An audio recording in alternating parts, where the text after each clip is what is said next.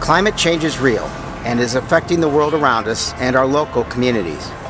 As part of my Chicago Climate Change Tour, I had the opportunity to see the innovative steps Chicago is taking to mitigate and adapt to the effects of climate change.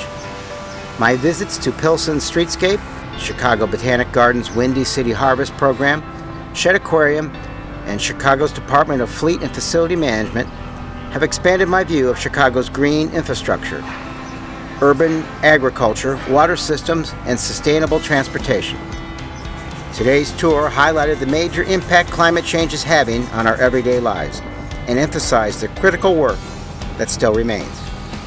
In Congress, I promise to continue the fight to keep our communities safe by advocating for policies that prioritize the long-term health of our environment.